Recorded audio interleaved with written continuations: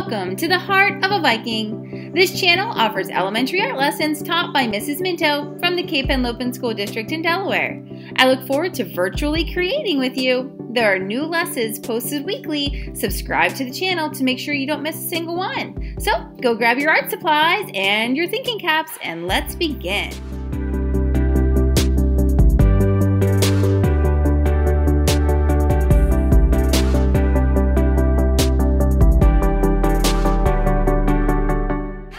Hello HOB artists! Today I'm going to introduce you to a really cool artist named Burton Morris.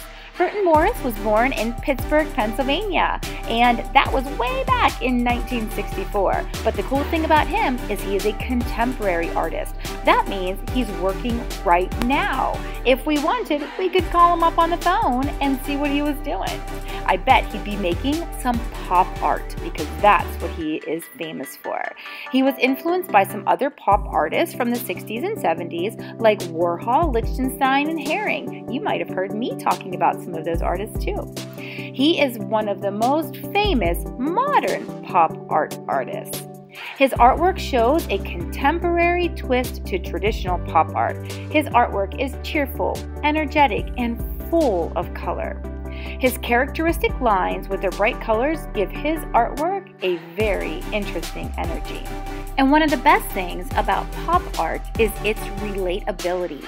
That means when I see a piece of pop art, I usually know what the subject is, and I can easily relate to it. So imagine that you saw a work of art with a can of soda on it.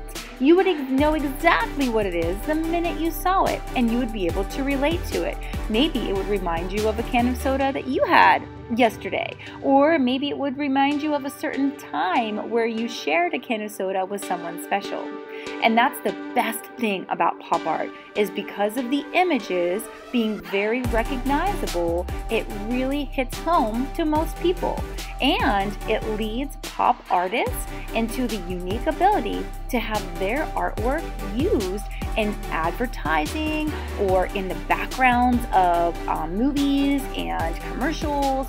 So you'll see pop art all over the place, exactly like Burton Morris's.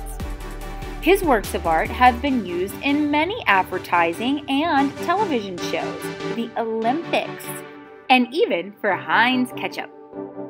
So let's see how we can create our own Burton Morris inspired work of art.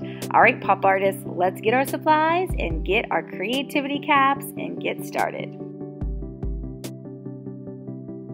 Okay, so I have here some computer paper. It's actually copy paper. It's not like art construction paper, but whatever kind of colored paper you have. And I'd like for you to find a nice bright color to start with. So I'm starting with this lime green. And I'm going to start on one edge here by cutting little triangle shapes from the edge. And I want you to try to change them up. So try to make them smaller sometimes, or shorter, or skinnier, or wider. So vary them up. Don't make them all the same, and I'd like for you to go all the way across.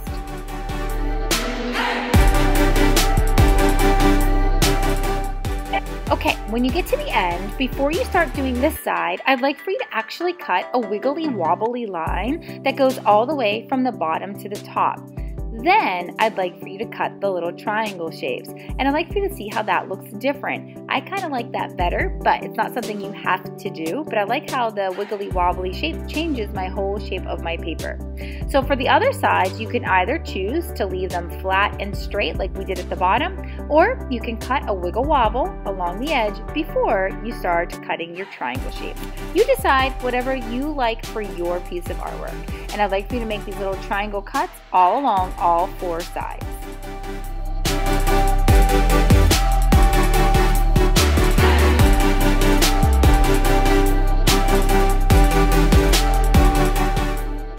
Okay, when you're all done, go ahead and recycle those little scraps. And this is where the black paper comes into play. We're actually going to glue the nice bright paper that you have to the black paper. And what this does is it creates contrast. That word contrast is a great word in art. It always makes art more interesting. Contrast is explained as the difference between two opposites. So right now I have a bright lime green piece of paper and a very dark black piece of paper. So those are opposites, bright and dark.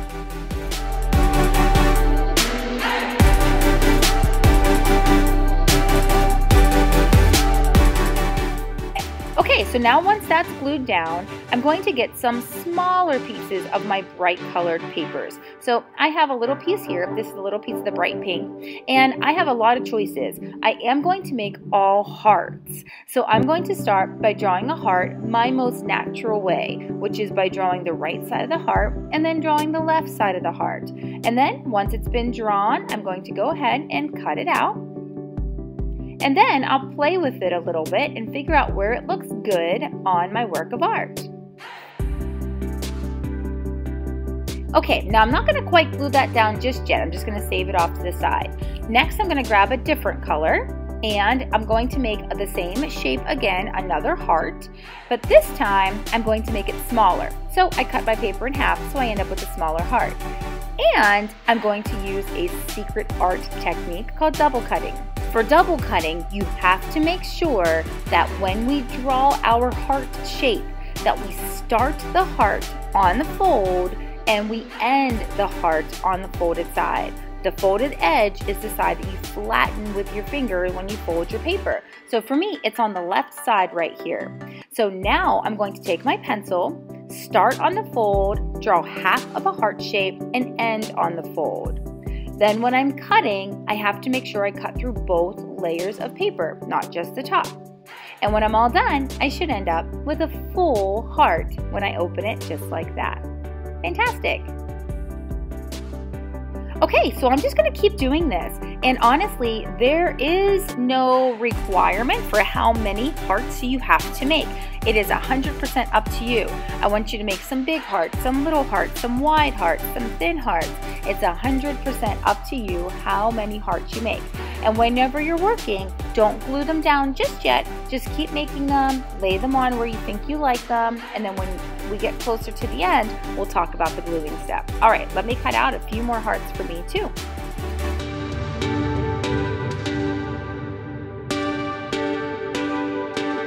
Okay, so now I'm going to play with these hearts and really put them in the spot that I like them best. Once I have them in the spot that I like best, I'm going to start gluing them down. I'll just flip one over at a time, put some glue on the back, and flip it right back to where it needs to be. Right now, I'm working with balance and contrast in my mind as I place these. So I want to make sure that there's dark colors on both sides, light colors on both sides. I want to make sure that there aren't too many hearts on the right, and that it kind of balances and equals out to the hearts on the left. So I'm trying to pay attention to a lot of different situations here as I make my decision on where I want my hearts to be.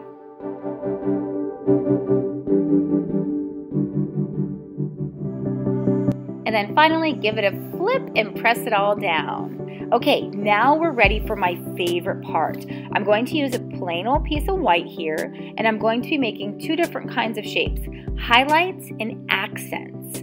A highlight is going to make the hearts look like three-dimensional sort of balloon shapes. So what I'm doing is I drew one, and now I'm folding my paper a couple of times, and I'm going to quadruple cut this time. And when I quadruple cut, I should end up with about 4 of these little highlights. And I'm going to place them on the same side of each of the hearts that I have here. So let me get these separated. So I think I'm going to go with the left, sort of like top left side of the heart, and I'm going to place one on each of these little hearts. I didn't have enough, so I'm going to need to make a few more.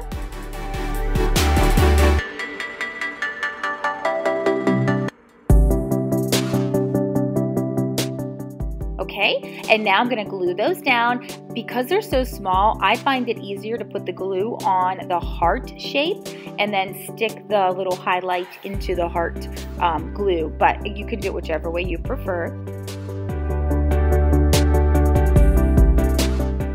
Okay, and then next I'm going to add some accents. So an accent is just something that adds a little extra variety, kind of breaks up the monotony. Everything is kind of the same right now. So these little accents are going to help break it up. And I got some of these ideas from looking at other Burton Morris artwork. So I'm going to be adding a couple of white lines around my hearts, or like almost like they're shooting out of my hearts or coming from my hearts. You can decide where you want to put yours.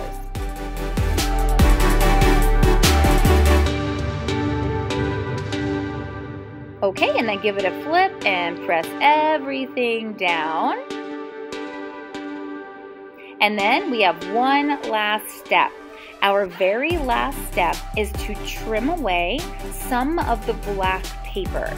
Not all of it, but some of it. So I'm going to use my scissors and I'm just going to follow the contour. That means I'm following the bumps and curves of my hearts and my green paper that I started with today. And I'm basically just leaving like a little black frame around the edges. So just trimming off a little bit of this black paper all the way around.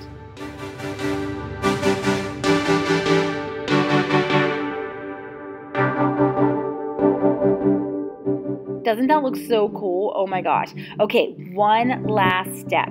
I like the black contrast so much that I'm going to grab my black Sharpie and extremely slow and steady, I'm going to outline my cutout heart shapes. And when I do this, I need to go so slow because I really want these lines to be even. I want it to make it look like there is another black heart behind the colorful heart. And this one last little step really takes this piece of artwork to the next level. It's going to look so great. Okay, I'll meet you at the end.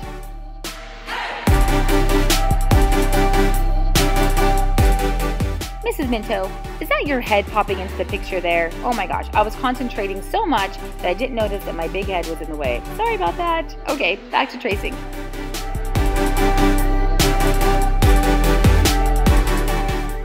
All right, and there we have it, our finished Burton Morris heart collage. I just love this. I love the contrast between the lights and the darks and the brights and the darks. I love the highlights that we added to each of the hearts, making them look like balloons or like they're shiny in 3D. I love those accents that we added to the green paper to make it look like the hearts were moving or vibrating. And I just love the outside edges with those triangle cuts with the black paper behind it. I hope you love yours as much as I love mine. This is definitely something that is hang up worthy. Let's hang these up in our houses and be cheerful and happy, and I'll see you back here next time at the Heart of a Viking. HOB artists, don't forget to hop on over to Art Sonia to upload a photograph of your piece of artwork to your art portfolio. I can't wait to see it.